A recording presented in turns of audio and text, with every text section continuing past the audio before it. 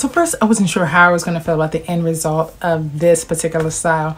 And also, his locks are twice the length of my locks, and it takes me about 2.5 hours to put pipe cleaning curls in. And so I know it took him quite a long time, but seeing the end results is phenomenal. It's like having a curly fro. Fellas, if you are looking to get your locks off of your shoulders and maybe up high, but want it to still look a certain way for you, definitely check out this style. I actually love the results.